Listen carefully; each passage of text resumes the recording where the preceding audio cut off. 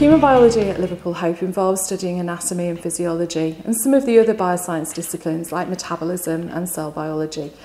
However, it's much more than that. We ask students to think about how humans coexist in the environment around them, so that the things that we do to the environment are also considered in terms of how they can perhaps rebound on us, so that things like reproduction can be affected or human health can be affected. This really is quite a broad-ranging degree that asks students not just to be anatomists or biochemists, but actually to think more liberally about humans as they interact with the environment around them.